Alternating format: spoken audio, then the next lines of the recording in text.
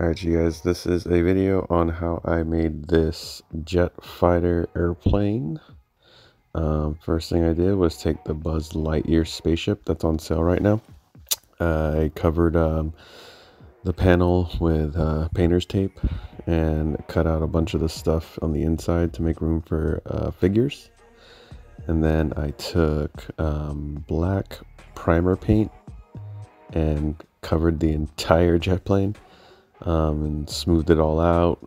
And then I took silver metallic acrylic paint to add some wear and tear and battle damage, and then also made it look like the metal was burning on the back.